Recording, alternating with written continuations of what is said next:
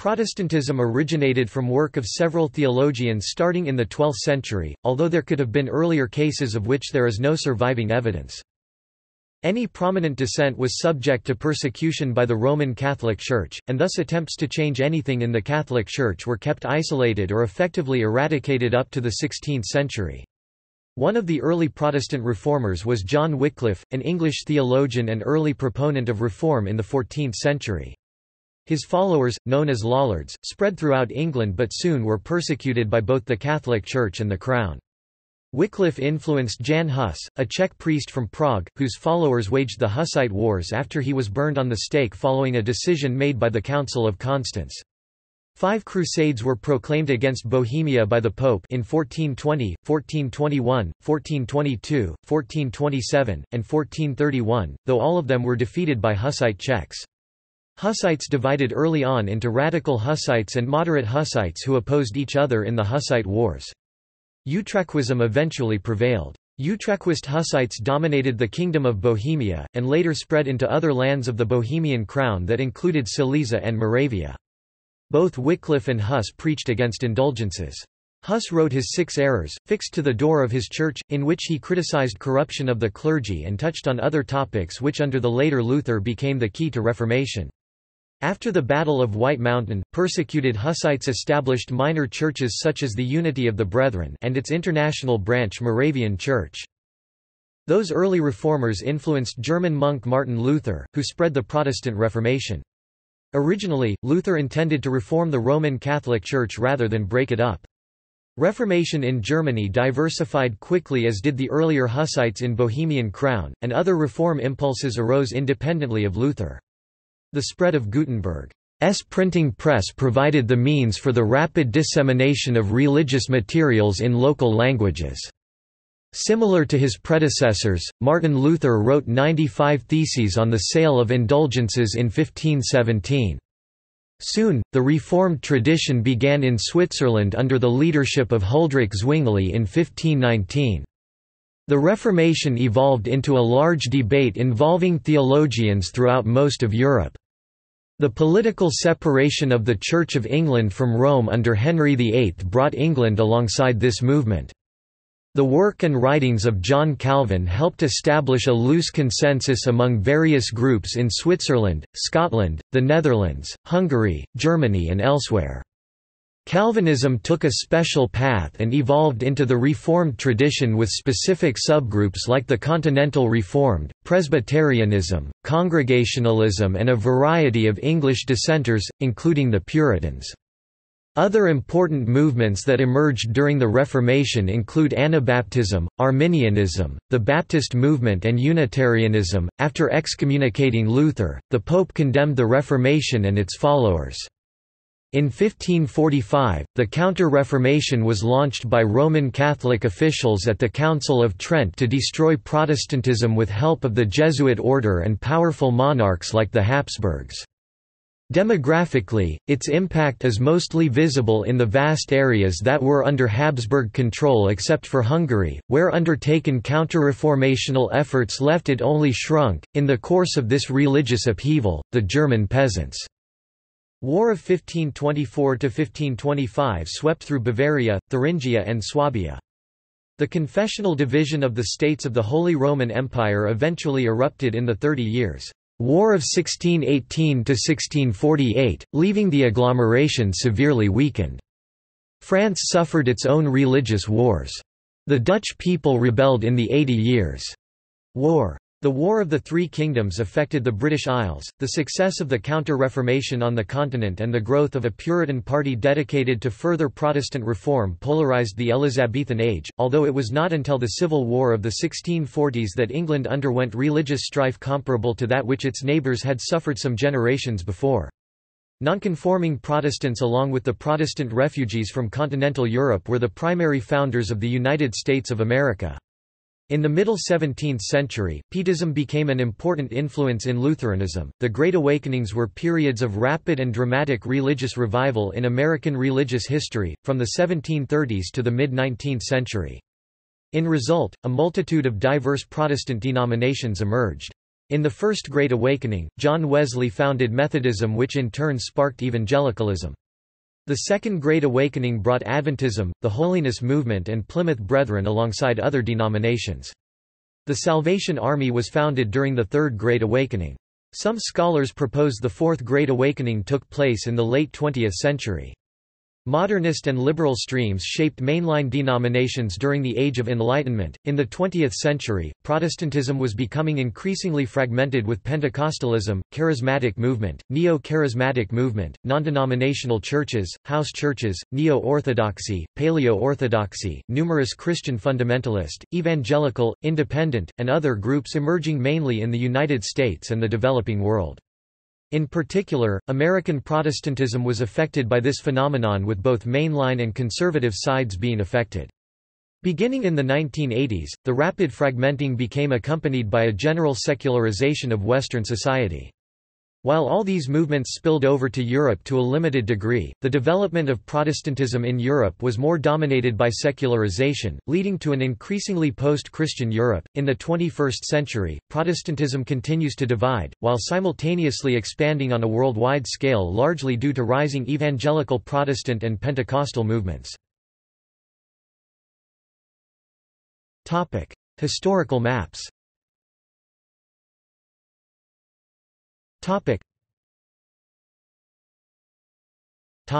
Europe.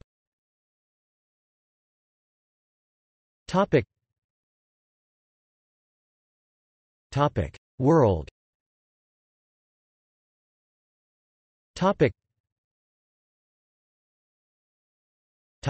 Origins.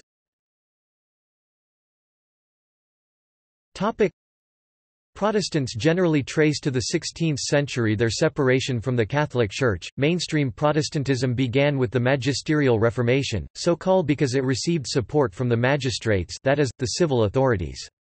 The Radical Reformation had no state sponsorship.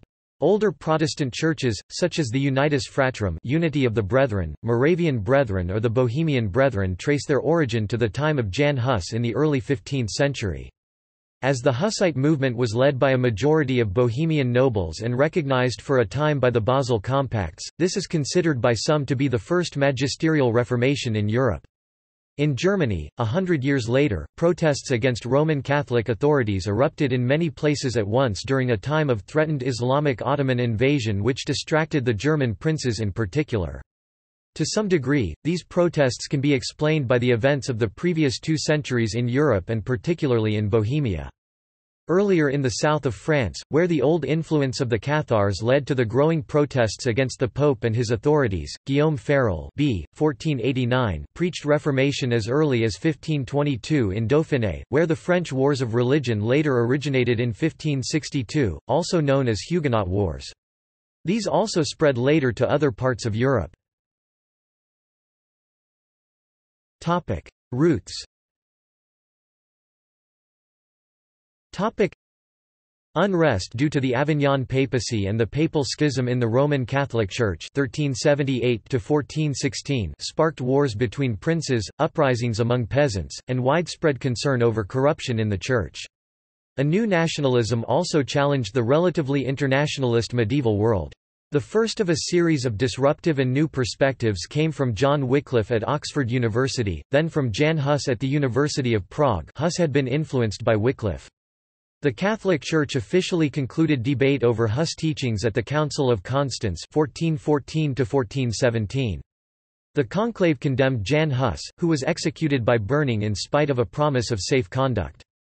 At the command of Pope Martin V, Wycliffe was exhumed and burned as a heretic 12 years after his burial. The Council of Constance confirmed and strengthened the traditional medieval conception of churches and empires. It did not address the national or theological tensions which had been stirred up during the previous century.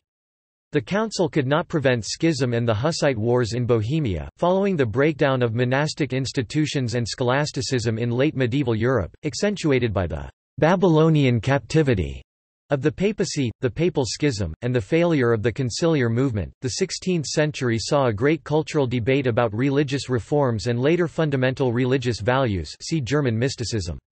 Historians would generally assume that the failure to reform too many vested interests, lack of coordination in the reforming coalition would eventually lead to a greater upheaval or even revolution, since the system must eventually be adjusted or disintegrate, and the failure of the conciliar movement helped lead to the Protestant Reformation in Europe.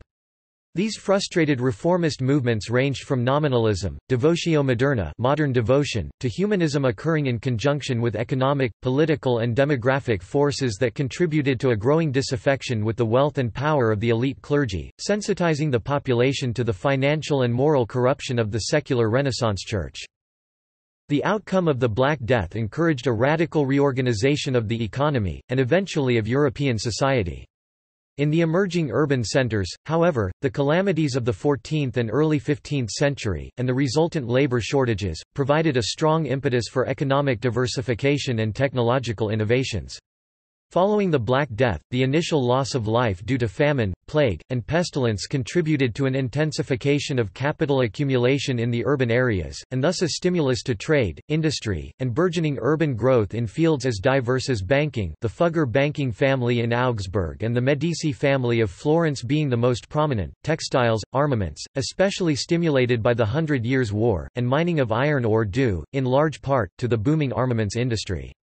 Accumulation of surplus, competitive overproduction, and heightened competition to maximize economic advantage, contributed to civil war, aggressive militarism, and thus to centralization.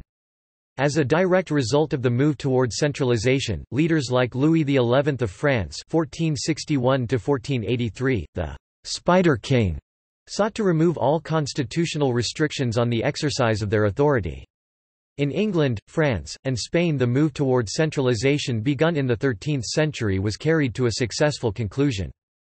But as recovery and prosperity progressed, enabling the population to reach its former levels in the late 15th and 16th centuries, the combination of a newly abundant labor supply and improved productivity, was a mixed blessing for many segments of Western European society.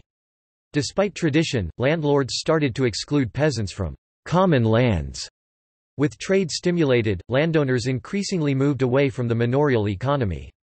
Woolen manufacturing greatly expanded in France, Germany, and the Netherlands, and new textile industries began to develop. The invention of movable type led to Protestant zeal for translating the Bible and getting it into the hands of the laity. The humanism of the Renaissance period stimulated unprecedented academic ferment, and a concern for academic freedom. Ongoing, earnest theoretical debates occurred in the universities about the nature of the Church, and the source and extent of the authority of the papacy, of councils, and of princes. 16th century. Protests against Rome began in earnest when Martin Luther, an Augustinian monk and professor at the University of Wittenberg, called in 1517 for a reopening of the debate on the sale of indulgences. The quick spread of discontent occurred to a large degree because of the printing press and the resulting swift movement of both ideas and documents, including the 95 Theses. Information was also widely disseminated in manuscript form, as well as by cheap prints and woodcuts amongst the poorer sections of society. Parallel to events in Germany, a movement began in Switzerland under the leadership of Ulrich Zwingli. These two movements quickly agreed on most issues, as the recently introduced printing press spread ideas rapidly from place to place, but some unresolved differences kept them separate. Some followers of Zwingli believed that the Reformation was too conservative, and moved independently toward more radical positions, some of which survive among modern-day Anabaptists. Other Protestant movements grew up along lines of mysticism or humanism, cf. Erasmus, sometimes breaking from Rome or from the Protestants, or forming outside of the churches. After this first stage of the Reformation, following the excommunication of Luther and condemnation of the Reformation by the Pope, the work and writings of John Calvin were influential in establishing a loose consensus among various groups in Switzerland, Scotland, Hungary, Germany and elsewhere. The Reformation foundations engaged with Augustinianism. Both Luther and Calvin thought along lines linked with the theological teachings of Augustine of Hippo. The Augustinianism of the Reformers struggled against Pelagianism, a heresy that they perceived in the Catholic Church of their day. In the course of this religious upheaval, the German Peasants' War of 1524–1525 swept through the Bavarian, Thuringian and Swabian principalities, leaving scores of Catholics slaughtered at the hands of Protestant bands, including the Black Company of Florian Guier, a knight from Giebelstadt who joined the peasants in the general outrage against the Catholic hierarchy. Even though Luther and Calvin had very similar theological teachings, the relationship between their followers turned quickly to conflict. Frenchman Michel de Montaigne told a story of a Lutheran pastor who once claimed that he would rather celebrate the Mass of Rome than participate in a Calvinist service. The political separation of the Church of England from Rome under Henry VIII, beginning in 1529 and completed in 1536, brought England alongside this broad Reformed movement. However, religious changes in the English national church proceeded more conservatively than elsewhere in Europe. Reformers in the Church of England alternated, for centuries, between sympathies for Catholic traditions and Protestantism, progressively forging a stable compromise between adherence to ancient tradition and Protestantism, which is now sometimes called the Via Media. Martin Luther, John Calvin, and Ulrich Zwingli are considered magisterial reformers because their reform movements were supported by ruling authorities or magistrates.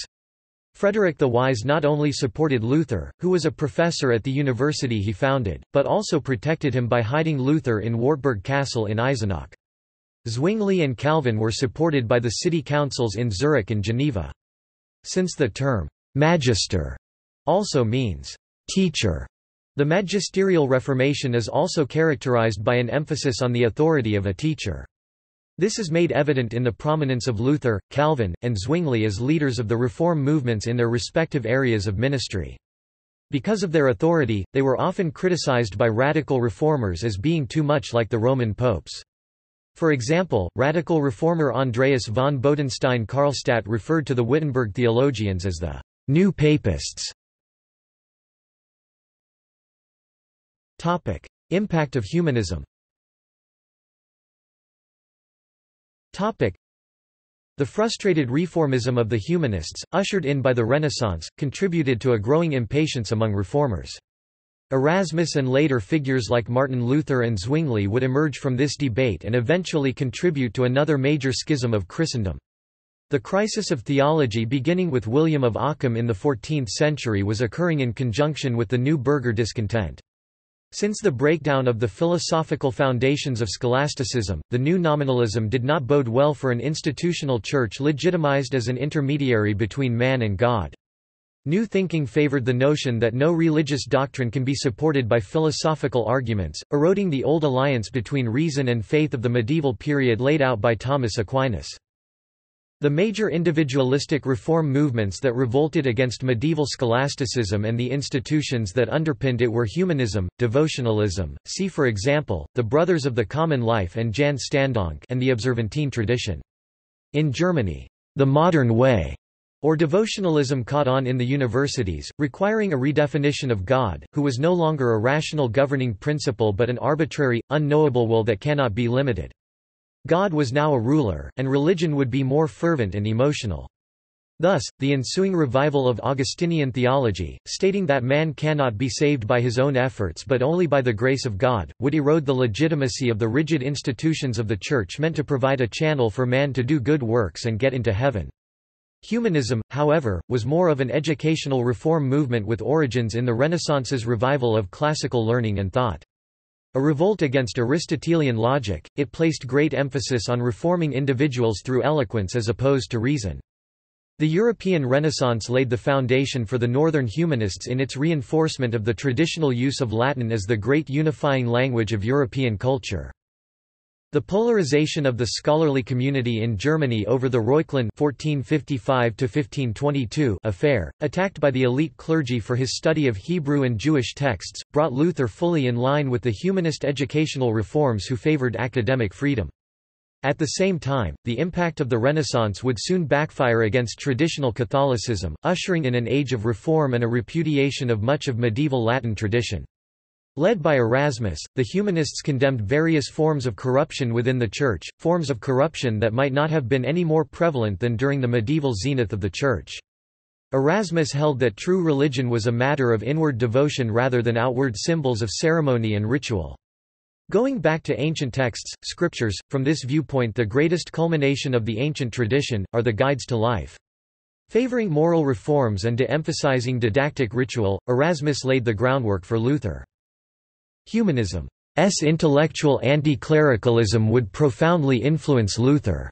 The increasingly well-educated middle sectors of northern Germany, namely the educated community and city dwellers, would turn to Luther's rethinking of religion to conceptualize their discontent according to the cultural medium of the era.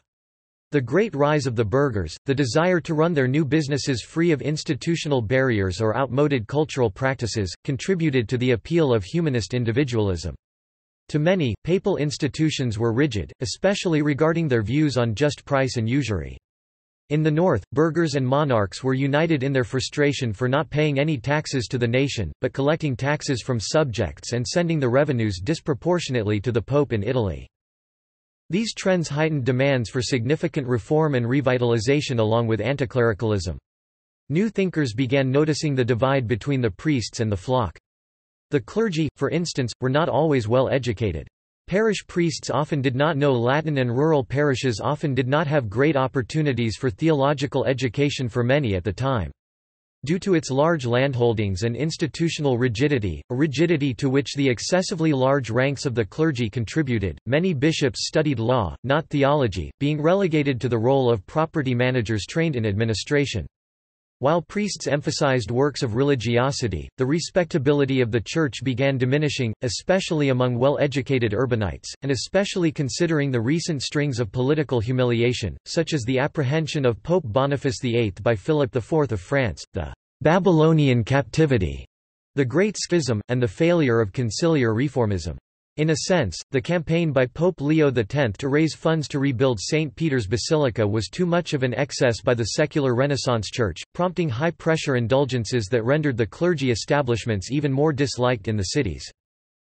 Luther borrowed from the humanists the sense of individualism, that each man can be his own priest, an attitude likely to find popular support considering the rapid rise of an educated urban middle class in the north, and that the only true authority is the Bible, echoing the reformist zeal of the conciliar movement and opening up the debate once again on limiting the authority of the Pope. While his ideas called for the sharp redefinition of the dividing lines between the laity and the clergy, his ideas were still, by this point, reformist in nature. Luther's contention that the human will was incapable of following good, however, resulted in his rift with Erasmus finally distinguishing Lutheran reformism from humanism. Lutherans and the Holy Roman Empire. Luther affirmed a theology of the Eucharist called real presence, a doctrine of the presence of Christ in the Eucharist which affirms the real presence yet upholding that the bread and wine are not changed into the body and blood, rather the divine elements adhere in, with, and under the earthly elements. He took this understanding of Christ's presence in the Eucharist to be more harmonious with the Church's teaching on the Incarnation. Just as Christ is the union of the fully human and the fully divine cf. Council of Chalcedon, so to the Eucharist as a union of bread and body, wine and blood, according to the doctrine of real presence, the substances of the body and the blood of Christ and of the bread and the wine were held to coexist together in the consecrated host during the communion service. While Luther seemed to maintain the perpetual consecration of the elements, other Lutherans argued that any consecrated bread or wine left over would revert to its former state the moment the service ended. Most Lutherans accept the latter. A Lutheran understanding of the Eucharist is distinct from the Reformed doctrine of the Eucharist in that Lutherans affirm a real, physical presence of Christ in the Eucharist as opposed to either a spiritual presence or a memorial, and Lutherans affirm that the presence of Christ does not depend on the faith of the recipient. The repentant receive Christ in the Eucharist worthily, the unrepentant who receive the Eucharist risk the wrath of Christ. Luther, along with his colleague Philip Melanchthon, emphasized this point in his plea for the Reformation at the Imperial Diet of 1529 amid charges of heresy. But the changes he proposed were of such a fundamental nature that by their own logic they would automatically overthrow the old order. Neither the emperor nor the Church could possibly accept them, as Luther well knew. As was only to be expected, the edict by the Diet of Worms 1521 prohibited all innovations. Meanwhile, in these efforts to retain the guise of a Catholic reformer as opposed to a heretical revolutionary, and to appeal to German princes with his religious condemnation of the peasant revolts backed up by the doctrine of the two kingdoms, Luther's growing conservatism would provoke more radical reformers. At a religious conference with the Zwinglians in 1529, Melanchthon joined with Luther in opposing a union with Zwingli. There would finally be a schism in the Reform movement due to Luther's belief in real presence—the real as opposed to symbolic presence of Christ at the Eucharist. His original intention was not schism, but with the Diet of Augsburg 1530 and its rejection of the Lutheran Augsburg Confession, a separate Lutheran Church finally emerged. In a sense, Luther would take theology further in its deviation from established Catholic dogma, forcing a rift between the humanist Erasmus and Luther. Similarly, Zwingli would further repudiate ritualism, and break with the increasingly conservative Luther. Aside from the enclosing of the lower classes, the middle sectors of northern Germany, namely the educated community and city dwellers, would turn to religion to conceptualize their discontent according to the cultural medium of the era. The great rise of the burghers, the desire to run their new businesses free of institutional barriers or outmoded cultural practices contributed to the appeal of individualism. To many, papal institutions were rigid, especially regarding their views on just price and usury. In the north, burghers and monarchs were united in their frustration for not paying any taxes to the nation, but collecting taxes from subjects and sending the revenues disproportionately to Italy. In Northern Europe, Luther appealed to the growing national consciousness of the German states because he denounced the Pope for involvement in politics as well as religion. Moreover, he backed the nobility, which was now justified to crush the Great Peasant Revolt of 1525 and to confiscate church property by Luther's doctrine of the two kingdoms. This explains the attraction of some territorial princes to Lutheranism, especially its doctrine of the two kingdoms.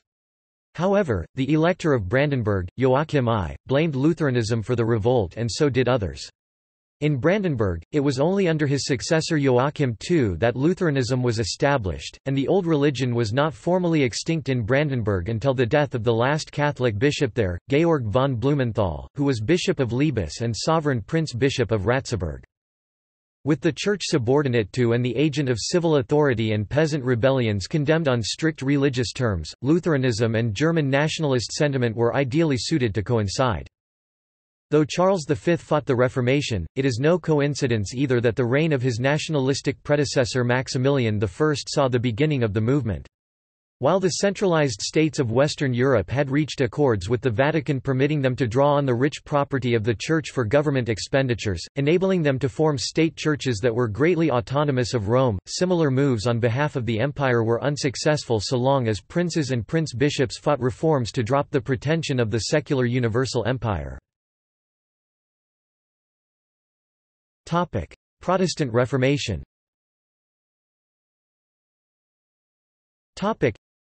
The authority of the Catholic Church has been constantly challenged during centuries, though first on theoretical level only. Necessary groundwork had thus been laid long before Luther with significant earlier attempts to reform the Roman Catholic Church, such as those of Peter Waldo and John Wycliffe. First change of religion in an entire country came with Jan Hus, executed in 1415, whose successors became the chief force in the Kingdom of Bohemia for several centuries. Both Wycliffe and Hus preached against indulgences, criticized corruption of the clergy and opened other topics which under the later Luther became the key to Reformation. The movements based on these early reform movements, such are also considered Protestant today, although their origins date back to more than 100 years before the launch of the Reformation. In the early 16th century, the Church was confronted with the challenge posed by Martin Luther to the traditional teaching on the Church's doctrinal authority and to many of its practices as well. The seeming inability of Pope Leo X (1513–1521) and those popes who succeeded him to comprehend the significance of the threat that Luther posed, or, indeed, the alienation of many Christians by the corruption that had spread throughout the Church, was a major factor in the rapid growth of the Protestant Reformation. By the time the need for a vigorous, reforming papal leadership was recognized, much of Northern Europe had already converted to Protestantism. Bohemia. The Hussites were a Christian movement in the Kingdom of Bohemia following the teachings of Czech reformer Jan Hus. Czech reformer and university professor Jan Hus c. 1369–1415 became the best-known representative of the Bohemian Reformation and one of the forerunners of the Protestant Reformation. Jan Hus was declared heretic and executed, burned at stake, at the Council of Constance in 1415, where he arrived voluntarily to defend his teachings. Hussites were a predominantly religious movement was propelled by social issues and strengthened Czech national awareness. In 1417, 2 years after the execution of Jan Hus, the Czech Reformation quickly became the chief force in the country. Hussites made up the vast majority of the population, forcing the Council of Basel to recognize in 1437 a system of two religions, for the first time signing the Compacts of Basel for the Kingdom Catholic and Czech Utraquism, a Hussite movement. Bohemia later also elected one Protestant king, George of Poděbrady. After Habsburgs took control of the region, the Hussite churches were prohibited and the kingdom partially recatholicized. Even later Lutheranism gained a substantial following, after being permitted by the Habsburgs with the continued persecution of the Czech native Hussite churches. Many Hussites thus declared themselves Lutherans.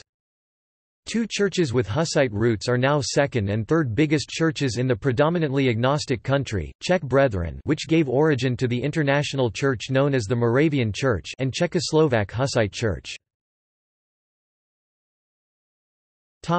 Germany.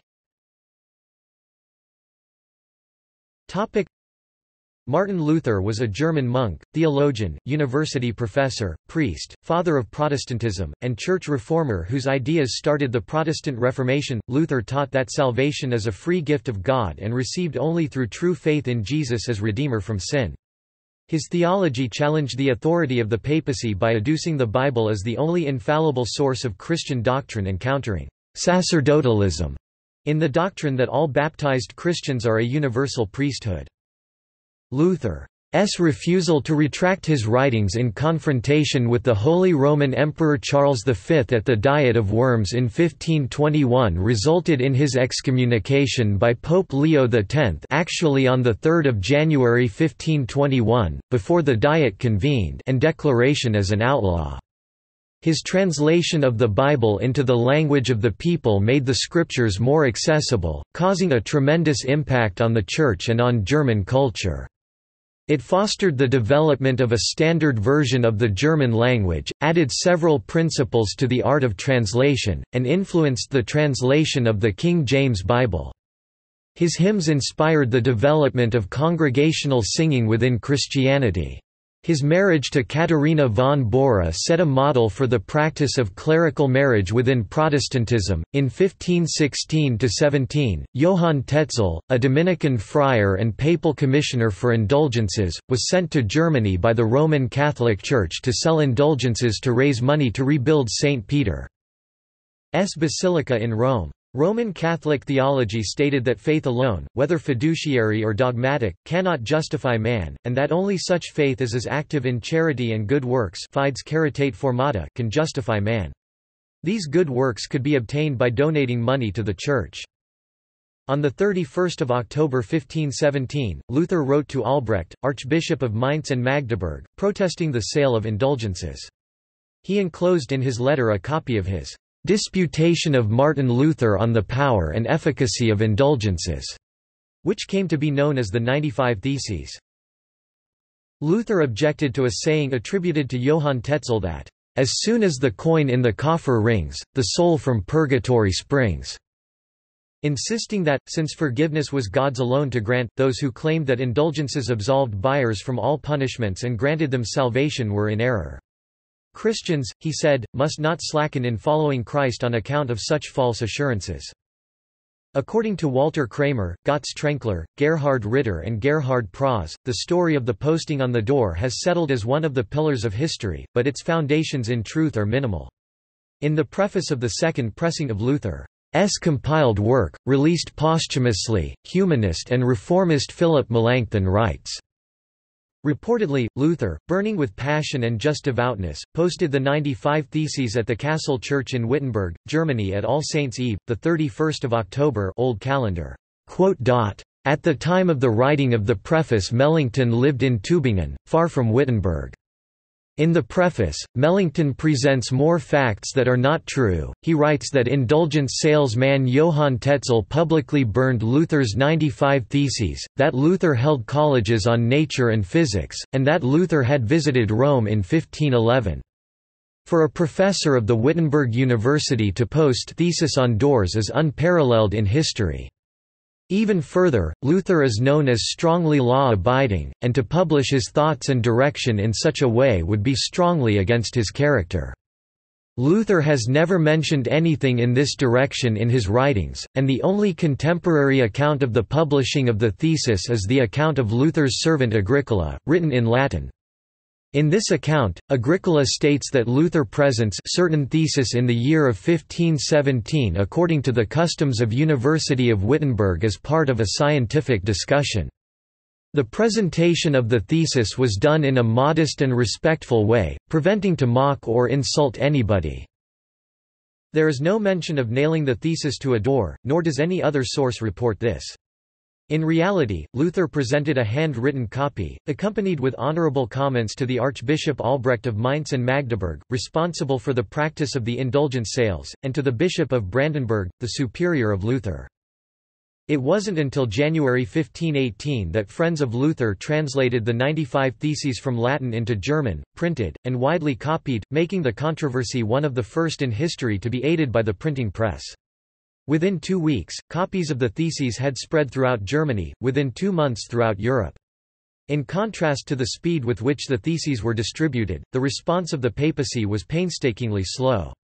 After 3 years of debate and negotiations involving Luther, government, and church officials, on 15 June 1520, the Pope warned Luther with the papal bull Edict Exsurge Domini that he risked excommunication unless he recanted 41 sentences drawn from his writings, including the 95 Theses, within 60 days. That autumn, Johann Eck proclaimed the bull in Meissen and other towns. Karl von Miltitz, a papal nuncio, attempted to broker a solution, but Luther, who had sent the Pope a copy of his conciliatory on the freedom of a Christian which the Pope refused to read in October, publicly set fire to the bull and decretals at Wittenberg on 10 December 1520, an act he defended in Why the Pope and His Recent Book Are Burned and Assertions Concerning All Articles. As a consequence, Luther was excommunicated by Leo X on 3 January 1521, in the bull Decet Romanum Pontificum. In 1534, Michael the deacon of the Ethiopian Orthodox Church travelled to Wittenberg to meet with Martin Luther, both of whom agreed that the Lutheran Mass and that used by the Ethiopian Orthodox Church were in agreement with one another. In their discussion, Michael the deacon also affirmed Luther's Articles of the Christian Faith as a good creed.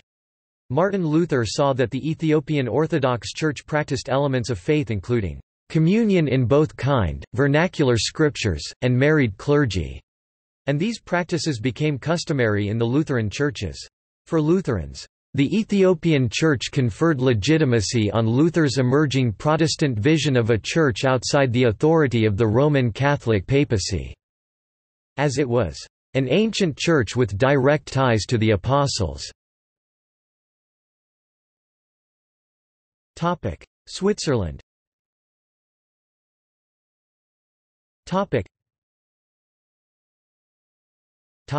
Zwingli. Parallel to events in Germany, a movement began in Switzerland under the leadership of Huldrych Zwingli, died 1531. These two movements quickly agreed on most issues, as the recently introduced printing press spread ideas rapidly from place to place, but some unresolved differences kept them separate. Some followers of Zwingli believed that the Reformation was too conservative, and moved independently toward more radical positions, some of which survive among modern-day Anabaptists. Other Protestant movements grew up along lines of mysticism or humanism, cf. Erasmus, sometimes breaking from Rome or from the Protestants, or forming outside of the churches. John Calvin. Following the excommunication of Luther and condemnation of the Reformation by the Pope, the work and writings of John Calvin were influential in establishing a loose consensus among various groups in Switzerland, Scotland, Hungary, Germany and elsewhere. Geneva became the unofficial capital of the Protestant movement, led by the Frenchman, Jean Calvin, until his death in 1564 when Calvin's ally, William Farel, assumed the spiritual leadership of the group. The Reformation foundations engaged with Augustinianism. Both Luther and Calvin thought along lines linked with the theological teachings of Augustine of Hippo. The Augustinianism of the Reformers struggled against Pelagianism, a heresy that they perceived in the Catholic Church of their day. Ironically, even though both Luther and Calvin both had very similar theological teachings, the relationship between Lutherans and Calvinists evolved into one of conflict. Scandinavia. All of Scandinavia ultimately adopted Lutheranism over the course of the 16th century, as the monarchs of Denmark, who also ruled Norway and Iceland, and Sweden, who also ruled Finland, converted to that faith. In Sweden the Reformation was spearheaded by Gustav Vasa, elected king in 1523. Friction with the Pope over the latter's interference in Swedish ecclesiastical affairs led to the discontinuance of any official connection between Sweden and the papacy from 1523. 4 years later, at the Diet of Västerås, the king succeeded in forcing the Diet to accept his dominion over the national church. The king was given possession of all church property, church appointments required royal approval, the clergy were subject to the civil law, and the pure word of God was to be preached in the churches and taught in the schools, effectively granting official sanction to Lutheran ideas. Under the reign of Frederick I (1523–33), Denmark remained officially Catholic. But though Frederick initially pledged to persecute Lutherans, he soon adopted a policy of protecting Lutheran preachers and reformers, of whom the most famous was Hans Tausen. During his reign, Lutheranism made significant inroads among the Danish population. Frederick's son, Christian, was openly Lutheran, which prevented his election to the throne upon his father's death. However, following his victory in the civil war that followed, in 1537 he became Christian III and began a reformation of the official state church. England. The separation of the Church of England from Rome under Henry VIII, beginning in 1529 and completed in 1536, brought England alongside this broad reformed movement. However, religious changes in the English national church proceeded more conservatively than elsewhere in Europe. King Henry himself sought only to break the bond to Rome, but the bishops, in particular Thomas Cranmer, Archbishop of Canterbury, drove the newly freed church into Protestant Reformation. Reformers in the Church of England alternated, for centuries, between sympathies for ancient traditions and more radical Protestantism, progressively forging a compromise between conservative practices and the ideas of the Puritans. In the Victorian period this was reinterpreted by John Newman as a via media middle way, which idea remains a current theme of Anglican discourse. In England, the Reformation followed a different course from elsewhere in Europe. There had long been a strong strain of anti-clericalism, and England had already given rise to the Lollard movement of John Wycliffe, which played an important part in inspiring the Hussites in Bohemia.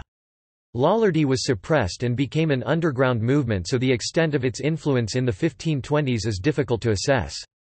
The different character of the English Reformation came rather from the fact that it was driven initially by the political necessities of Henry VIII. Henry had once been a sincere Roman Catholic and had even authored a book strongly criticizing Luther, but he later found it expedient and profitable to break with the papacy. His wife, Catherine of Aragon, bore him only a single child, Mary. As England had recently gone through a lengthy dynastic conflict, see Wars of the Roses, Henry feared that his lack of a male heir might jeopardize his descendants' claim to the throne. However, Pope Clement VII, concentrating more on Charles V's sack of Rome, denied his request for an annulment. Had Clement granted the annulment and therefore admitted that his predecessor, Julius II, had erred, Clement would have given support to the Lutheran assertion that popes replaced their own judgment for the will of God. King Henry decided to remove the Church of England from the authority of Rome. In 1534, the Act of Supremacy made Henry the supreme head of the Church of England. Between 1535 and 1540, under Thomas Cromwell, the policy known as the dissolution of the monasteries was put into effect. The veneration of some saints, certain pilgrimages and some pilgrim shrines were also attacked. Huge amounts of church land and property passed into the hands of the crown and ultimately into those of the nobility and gentry. The vested interest thus created made for a powerful force in support of the dissolutions. There were some notable opponents to the Henrician Reformation, such as Thomas More and Bishop John Fisher, who were executed for their opposition. There was also a growing party of reformers who were imbued with the Zwinglian and Calvinistic doctrines now current on the continent.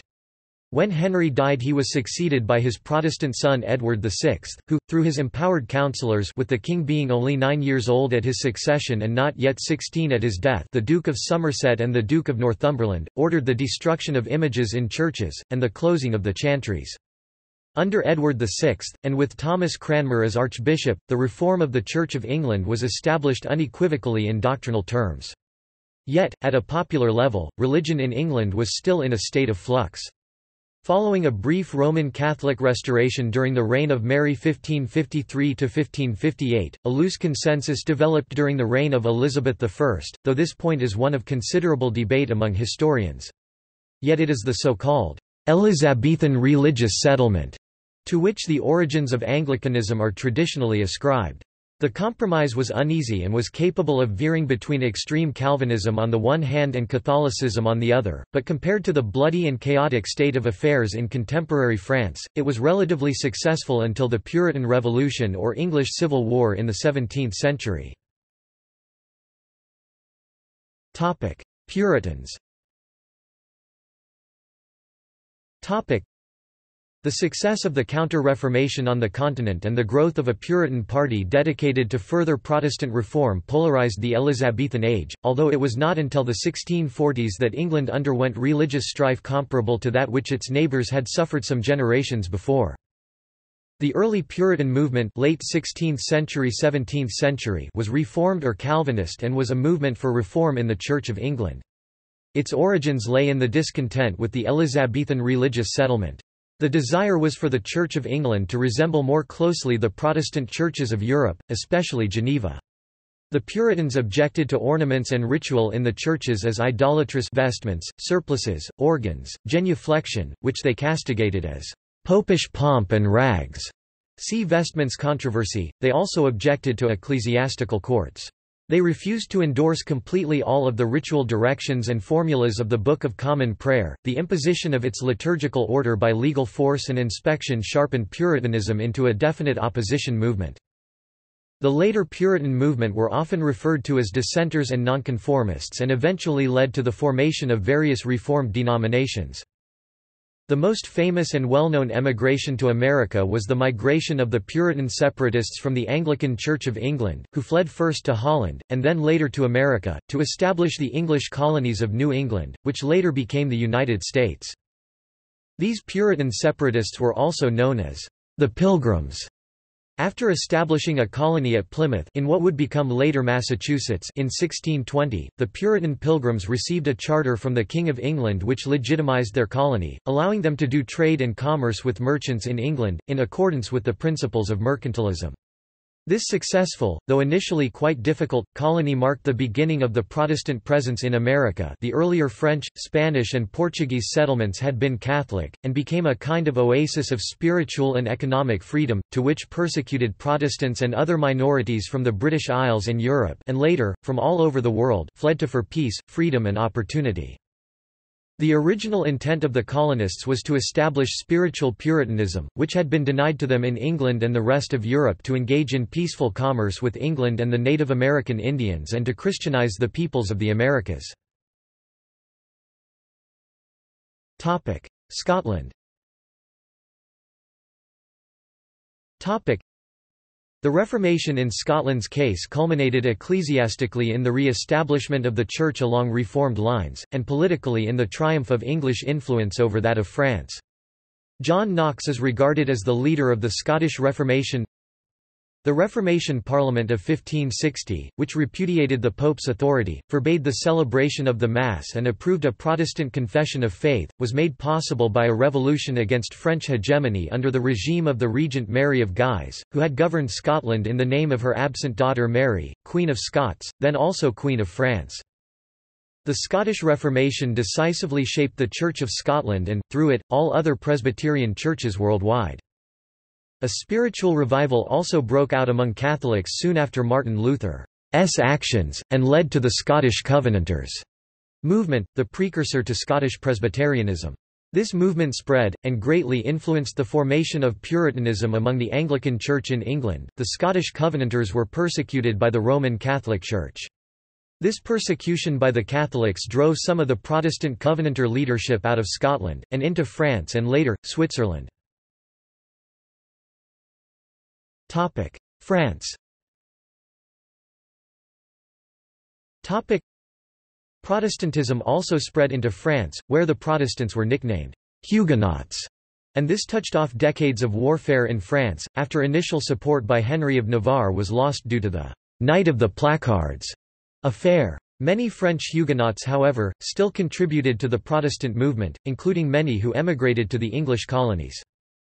Though he was not personally interested in religious reform, Francis I (1515–47) initially maintained an attitude of tolerance, arising from his interest in the humanist movement. This changed in 1534 with the affair of the placards.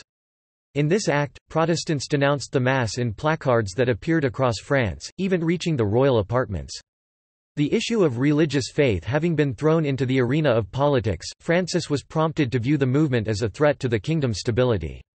This led to the first major phase of anti-Protestant persecution in France, in which the Chambre ardente, burning chamber, was established within the Parliament of Paris to handle with the rise in prosecutions for heresy. Several thousand French Protestants fled the country during this time, most notably John Calvin, who settled in Geneva. Calvin continued to take an interest in the religious affairs of his native land and, from his base in Geneva, beyond the reach of the French king, regularly trained pastors to lead congregations in France. Despite heavy persecution by Henry II, the Reformed Church of France, largely Calvinist in direction, made steady progress across large sections of the nation, in the urban bourgeoisie and parts of the aristocracy, appealing to people alienated by the obduracy and the complacency of the Catholic establishment. French Protestantism, though its appeal increased under persecution, came to acquire a distinctly political character, made all the more obvious by the noble conversions of the 1550s. This had the effect of creating the preconditions for a series of destructive and intermittent conflicts, known as the Wars of Religion. The civil wars were helped along by the sudden death of Henry II in 1559, which saw the beginning of a prolonged period of weakness for the French crown. Atrocity and outrage became the defining characteristic of the time, illustrated at its most intense in the St. Bartholomew's Day massacre of August 1572, when the Catholic Church annihilated between 30,000 and 100,000 Huguenots across France. The wars only concluded when Henry IV, himself a former Huguenot, issued the Edict of Nantes, promising official toleration of the Protestant minority, but under highly restricted conditions. Catholicism remained the official state religion, and the fortunes of French Protestants gradually declined over the next century, culminating in Louis XIV's Edict of Fontainebleau—which revoked the Edict of Nantes and made Catholicism the sole legal religion of France. In response to the Edict of Fontainebleau, Frederick William of Brandenburg declared the Edict of Potsdam, giving free passage to French Huguenot refugees, and tax-free status to them for 10 years. Netherlands. The Reformation in the Netherlands, unlike in many other countries, was not initiated by the rulers of the 17 provinces, but instead by multiple popular movements, which in turn were bolstered by the arrival of Protestant refugees from other parts of the continent. While the Anabaptist movement enjoyed popularity in the region in the early decades of the Reformation, Calvinism, in the form of the Dutch Reformed Church, became the dominant Protestant faith in the country from the 1560s onward. Harsh persecution of Protestants by the Spanish government of Philip II contributed to a desire for independence in the provinces, which led to the 80 Years' War and eventually, the separation of the largely Protestant Dutch Republic from the Catholic-dominated southern Netherlands, the present-day Belgium. Hungary. Much of the population of Kingdom of Hungary adopted Protestantism during the 16th century. After the 1526 Battle of Mohacs, the Hungarian people were disillusioned by the ability of the government to protect them and turned to the faith which would infuse them with the strength necessary to resist the Turkish invaders. They found this in the teaching of the Protestant reformers such as Martin Luther. The spread of Protestantism in the country was aided by its large ethnic German minority, which could understand and translate the writings of Martin Luther. While Lutheranism gained a foothold among the German-speaking population, Calvinism became widely accepted among ethnic Hungarians. In the more independent northwest, the rulers and priests, protected now by the Habsburg monarchy which had taken the field to fight the Turks, defended the old Catholic faith. They dragged the Protestants to prison and the stake wherever they could. Such strong measures only fanned the flames of protest, however. Leaders of the Protestants included Matthias Biro Devi, Michael Sturai, and Stephen Kiss-Szigeti. Protestants likely formed a majority of Hungary's population at the close of the 16th century, but counter-Reformation efforts in the 17th century reconverted a majority of the kingdom to Catholicism. A significant Protestant minority remained, most of it adhering to the Calvinist faith. In 1558 the Transylvanian Diet of Turda declared free practice of both the Catholic and Lutheran religions, but prohibited Calvinism. 10 years later, in 1568, the Diet extended this freedom, declaring that, "It is not allowed to anybody to intimidate anybody with captivity or expelling for his religion." 4 religions were declared as accepted recepta religions, while Orthodox Christianity was tolerated, though the building of stone Orthodox churches was forbidden. Hungary entered the 30 Years' War. Royal Habsburg Hungary joined the Catholic side, until Transylvania joined the Protestant side. There were a series of other successful and unsuccessful anti-Habsburg, i.e. anti-Austrian, requiring equal rights and freedom for all Christian religions uprisings between 1604 and 1711. The uprisings were usually organized from Transylvania. The constrained Habsburg counter-Reformation efforts in the 17th century reconverted the majority of the kingdom to Catholicism. 19th century.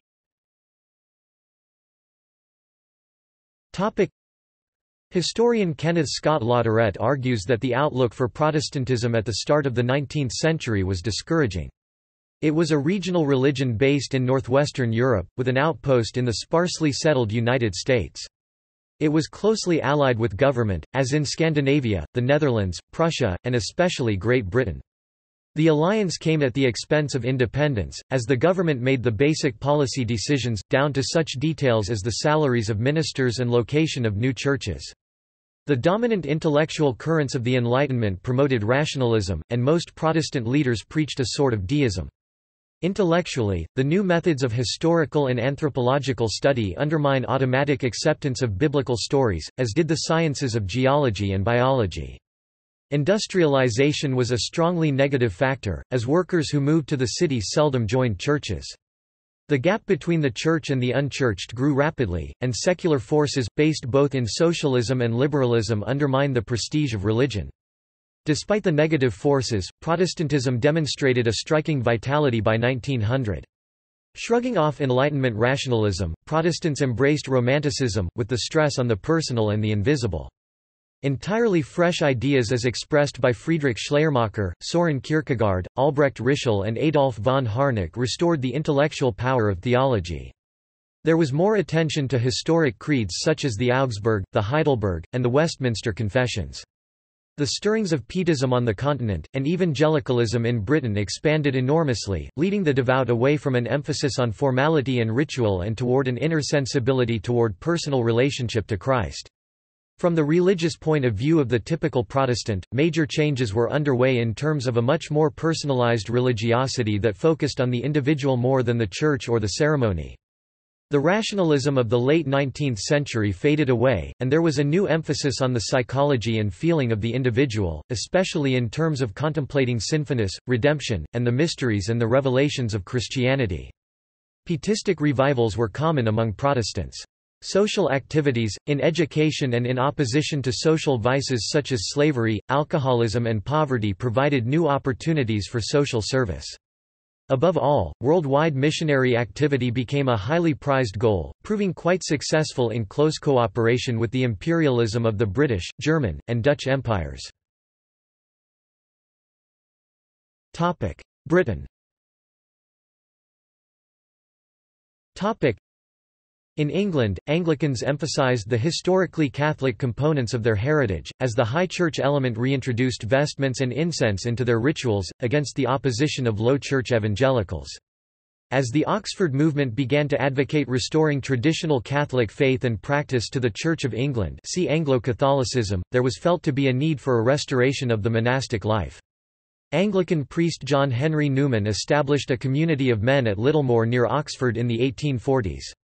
From then forward, there have been many communities of monks, friars, sisters, and nuns established within the Anglican Communion. In 1848, Mother Priscilla Lydia Sellon founded the Anglican Sisters of Charity and became the first woman to take religious vows within the Anglican Communion since the English Reformation. From the 1840s and throughout the following 100 years, religious orders for both men and women proliferated in Britain, America and elsewhere. Germany.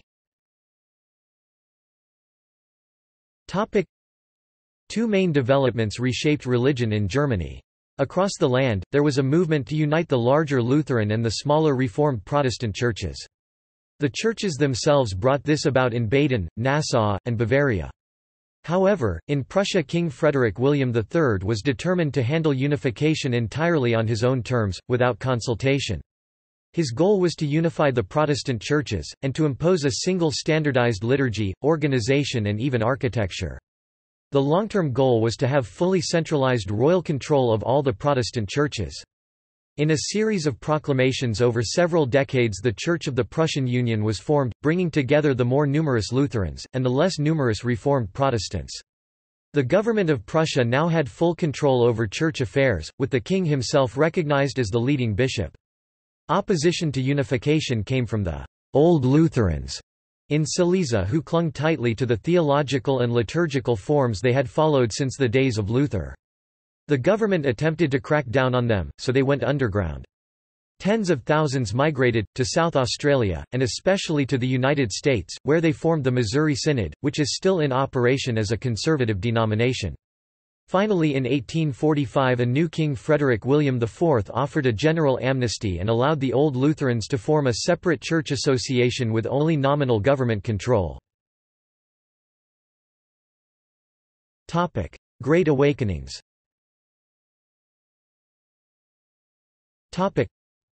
The Great Awakenings were periods of rapid and dramatic religious revival in American religious history, beginning in the 1730s.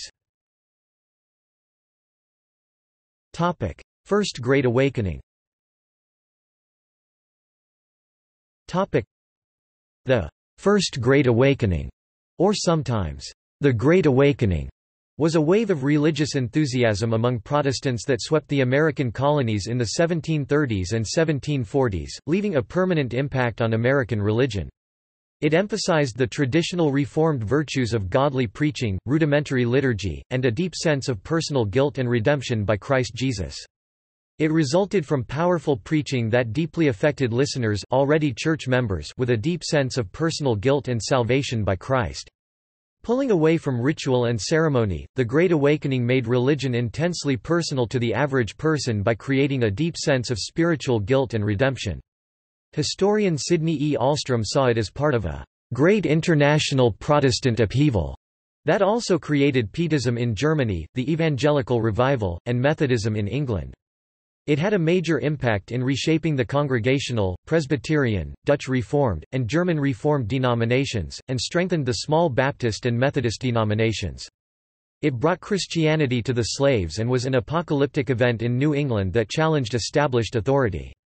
It incited rancor and division between the old traditionalists who insisted on ritual and doctrine and the new revivalists. It had little impact on Anglicans and Quakers. Unlike the Second Great Awakening that began about 1800 and which reached out to the unchurched, the First Great Awakening focused on people who were already church members. It changed their rituals, their piety, and their self-awareness. The new style of sermons and the way people practiced their faith breathed new life into religion in America. People became passionately and emotionally involved in their religion, rather than passively listening to intellectual discourse in a detached manner. Ministers who used this new style of preaching were generally called New Lights, while the preachers of old were called Old Lights. People began to study the Bible at home, which effectively decentralized the means of informing the public on religious matters and was akin to the individualistic trends present in Europe during the Protestant Reformation. Second Great Awakening. The Second Great Awakening 1790–1840s was the second great religious revival in United States history and, unlike the First Great Awakening of the 18th century, focused on the unchurched and sought to instill in them a deep sense of personal salvation as experienced in revival meetings. It also sparked the beginnings of groups such as the Mormons and the Holiness Movement. Leaders included Charles Grandison Finney, Lyman Beecher, Barton W. Stone, Peter Cartwright and James Finley. In New England, the renewed interest in religion inspired a wave of social activism. In western New York, the spirit of revival encouraged the emergence of the Restoration Movement, the Latter-day Saint movement, Adventism and the Holiness Movement. In the West especially—at Cane Ridge, Kentucky and in Tennessee—the revival strengthened the Methodists and the Baptists and introduced into America a new form of religious expression—the Scottish camp meeting. The Second Great Awakening made its way across the frontier territories, fed by intense longing for a prominent place for God in the life of the new nation, a new liberal attitude toward fresh interpretations of the Bible, and a contagious experience of zeal for authentic spirituality. As these revivals spread, they gathered converts to Protestant sects of the time. However, the revivals eventually moved freely across denominational lines, with practically identical results, and went farther than ever toward breaking down the allegiances which kept adherents to these denominations loyal to their own. Consequently, the revivals were accompanied by a growing dissatisfaction with evangelical churches and especially with the doctrine of Calvinism, which was nominally accepted or at least tolerated in most evangelical churches at the time. Various unaffiliated movements arose that were often restorationist in outlook, considering contemporary Christianity of the time to be a deviation from the true, original Christianity. These groups attempted to transcend Protestant denominationalism and Orthodox Christian creeds to restore Christianity to its original form. Third Great Awakening. The Third Great Awakening was a period of religious activism in American history from the late 1850s to the 1900s. It affected pietistic Protestant denominations and had a strong sense of social activism. It gathered strength from the postmillennial theology that the second coming of Christ would come after mankind had reformed the entire earth. The social gospel movement gained its force from the Awakening, as did the worldwide missionary movement. New groupings emerged, such as the Holiness Movement and Nazarene movements, and Christian Science. Significant names include Dwight L. Moody, Ira D. Sankey, William Booth, and Catherine Booth, founders of the Salvation Army, Charles Spurgeon, and James Caughey. Hudson Taylor began the China Inland Mission, and Thomas John Barnardo founded his famous orphanages. The Keswick Convention movement began out of the British Holiness Movement, encouraging a lifestyle of holiness, unity, and prayer. Mary Baker Eddy introduced Christian Science, which gained a national following. In 1880, the Salvation Army denomination arrived in America. Although its theology was based on ideals expressed during the Second Great Awakening, its focus on poverty was of the third. The Society for Ethical Culture was established in New York City in 1876 by Felix Adler, attracted a Reformed Jewish clientele. Charles Taze Russell founded a Bible student movement now known as the Jehovah's Witnesses. With Jane Addams's Hull House in Chicago as its center, the Settlement House movement and the vocation of social work were deeply influenced by the Tolstoyan reworking of Christian idealism. The final group to emerge from this awakening in North America was Pentecostalism, which had its roots in the Methodist, Wesleyan, and Holiness movements, and began in 1906 on Azusa Street, in Los Angeles. Pentecostalism would later lead to the Charismatic movement. 20th century.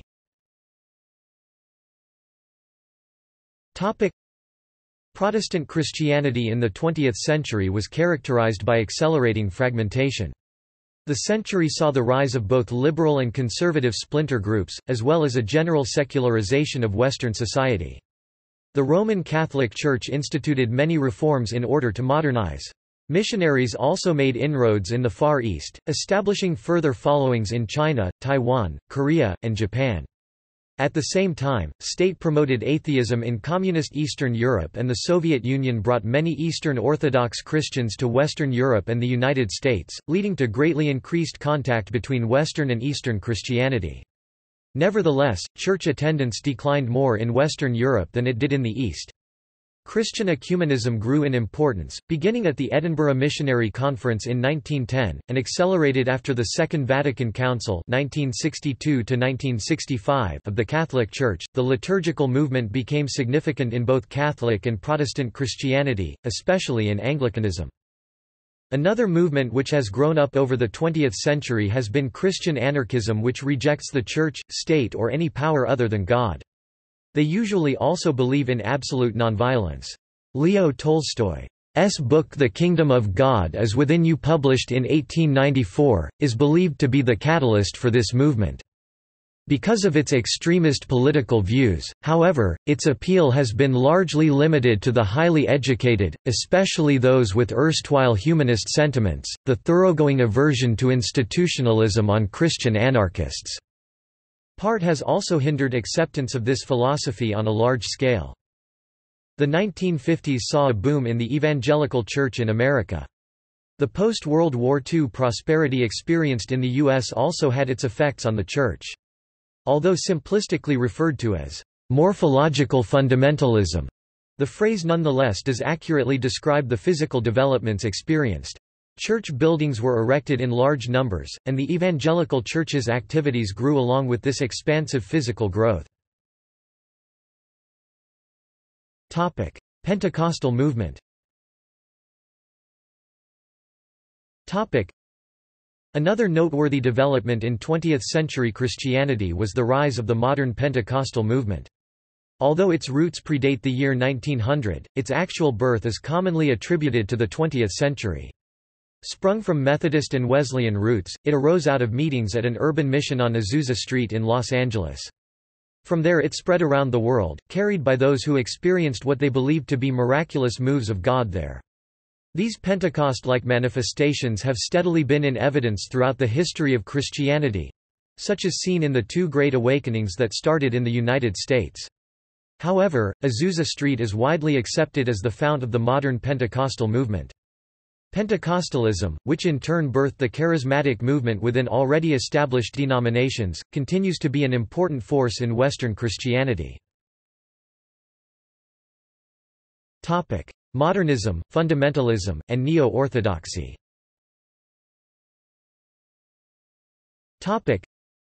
As the more radical implications of the scientific and cultural influences of the Enlightenment began to be felt in the Protestant churches, especially in the 19th century, liberal Christianity, exemplified especially by numerous theologians in Germany in the 19th century, sought to bring the churches alongside of the broad revolution that modernism represented.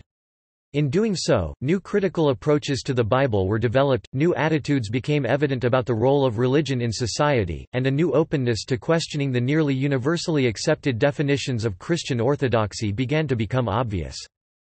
In reaction to these developments, Christian fundamentalism was a movement to reject the radical influences of philosophical humanism, as this was affecting the Christian religion. Especially targeting critical approaches to the interpretation of the Bible, and trying to blockade the inroads made into their churches by atheistic scientific assumptions, the fundamentalists began to appear in various denominations as numerous independent movements of resistance to the drift away from historic Christianity. Over time, the fundamentalist evangelical movement has divided into two main wings, with the label fundamentalist following one branch, while evangelical has become the preferred banner of the more moderate movement. Although both movements primarily originated in the English-speaking world, the majority of evangelicals now live elsewhere in the world. A third, but less popular, option than either liberalism or fundamentalism was the neo-orthodox movement, which generally affirmed a higher view of Scripture than liberalism but did not tie the main doctrines of the Christian faith to precise theories of biblical inspiration. If anything, thinkers in this camp denounced such quibbling between liberals and conservatives as a dangerous distraction from the duties of Christian discipleship. This branch of thought arose in the early 20th century in the context of the rise of the Third Reich in Germany and the accompanying political and ecclesiastical destabilization of Europe in the years before and during World War II. Neo-orthodoxy's highly contextual, dialectical modes of argument and reasoning often rendered its main premises incomprehensible to American thinkers and clergy, and it was frequently either dismissed out of hand as unrealistic or cast into the reigning left or right-wing molds of theologizing. Karl Barth, a Swiss Reformed pastor and professor, brought this movement into being by drawing upon earlier criticisms of established, largely modernist Protestant thought made by the likes of Soren Kierkegaard and Franz Overbeck. Dietrich Bonhoeffer, murdered by the Nazis for allegedly taking part in an attempt to overthrow the Hitler regime, adhered to this school of thought. His classic The Cost of Discipleship is likely the best known and accessible statement of the neo-orthodox position. Evangelicalism. In the U.S. and elsewhere in the world, there has been a marked rise in the evangelical wing of Protestant denominations, especially those that are more exclusively evangelical, and a corresponding decline in the mainstream liberal churches. In the post-World War I era, liberalism was the faster-growing sector of the American church. Liberal wings of denominations were on the rise, and a considerable number of seminaries held and taught from a liberal perspective as well. In the post-World War II era, the trend began to swing back towards the conservative camp in America's seminaries and church structures. Those entering seminaries and other postgraduate theological-related programs have shown more conservative leanings than their average predecessors. The neo-evangelical push of the 1940s and 1950s produced a movement that continues to have wide influence.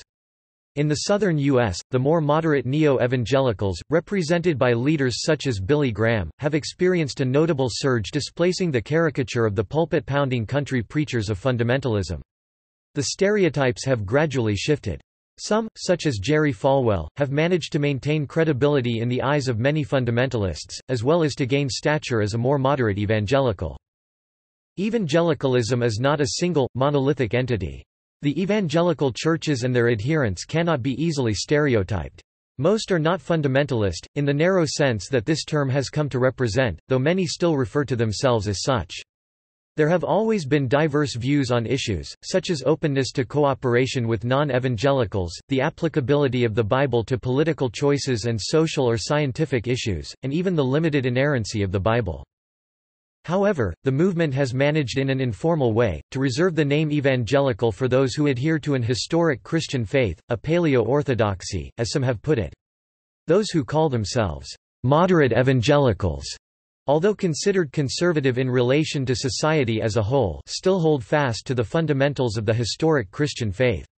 Even liberal evangelicals label themselves as such not so much in terms of their theology, but rather to advertise that they are progressive in their civic, social, or scientific perspective.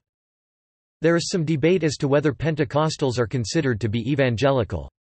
Their roots in Pietism and the holiness movement are undisputedly evangelical, but their doctrinal distinctives differ from the more traditional evangelicals, who are less likely to have an expectation of private revelations from God, and differ from the Pentecostal perspective on miracles, angels, and demons. Typically, those who include the Pentecostals in the evangelical camp are labeled neo-evangelical by those who do not. The National Association of Evangelicals and the Evangelical Alliance have numerous Trinitarian Pentecostal denominations among their membership. Another relatively late entrant to wide acceptance within the evangelical fold is the Seventh-day Adventist Church. Evangelicals are as diverse as the names that appear: Billy Graham, Chuck Colson, J. Vernon McGee, John MacArthur, J. I. Packer, John R. W. Stott, Pat Robertson, Jimmy Carter, etc. Or even evangelical institutions such as Dallas Theological Seminary, Dallas, Gordon Conwell Theological Seminary, Boston, Trinity Evangelical Divinity School, Chicago, the Masters Seminary, California, Wheaton College, Illinois, the Christian Coalition, the Christian Embassy, Jerusalem, etc. Although there exists a diversity in the evangelical community worldwide, the ties that bind all evangelicals are still apparent. These include but are not limited to a high view of Scripture, belief in the deity of Christ, the Trinity, salvation by grace alone through faith alone, and the bodily resurrection of Christ. Spread of secularism. Europe. In Europe there has been a general move away from religious observance and belief in Christian teachings and a move towards secularism. The secularization of society, attributed to the time of the Enlightenment and its following years, is largely responsible for the spread of secularism. For example, the Gallup International Millennium Survey 1 showed that only about 1/6 of Europeans attend regular religious services, less than half gave God high importance, and only about 40% believe in a personal God. Nevertheless, the large majority considered that they belong to a religious denomination.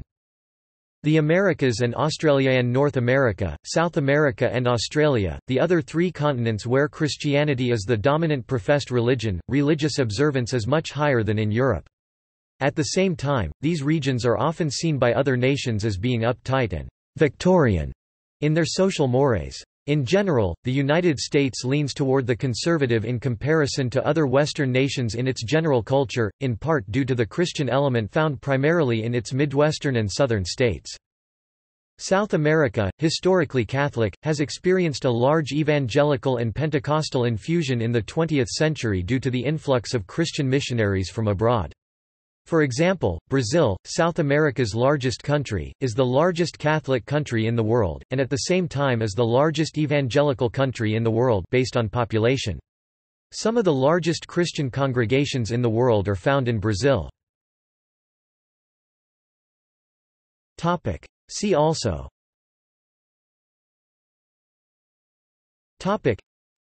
Christianity in the 16th century, Christianity in the 17th century, Christianity in the 18th century, Christianity in the 19th century, Christianity in the 20th century, Christianity in the 21st century, History of Christianity of the late modern era, History of the Roman Catholic Church, Revival religious, Timeline of Christianity.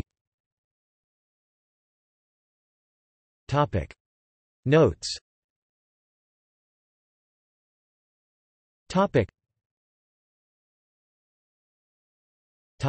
Further reading.